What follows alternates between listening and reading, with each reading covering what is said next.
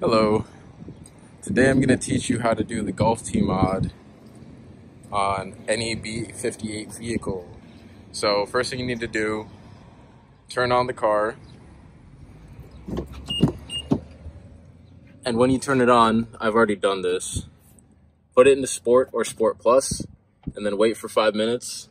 You'll hear a little flap open up, or you could just turn it on, kind of lay on the ground until you see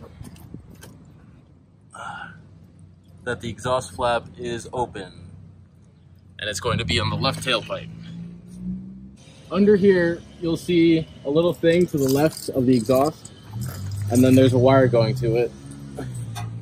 There's this sensor thing or actuator. You'll need to pop the clip. Not sure if you squeeze or pop, but we're about to find out. I think it's a squeeze. Boom. Once this is out, your exhaust flap will stay open. Alright, so last thing you want to do is make sure that you tape off this and that so no water or grime gets in, because you don't want to check engine light or whatever will happen. So I'm just using some Gorilla Tape.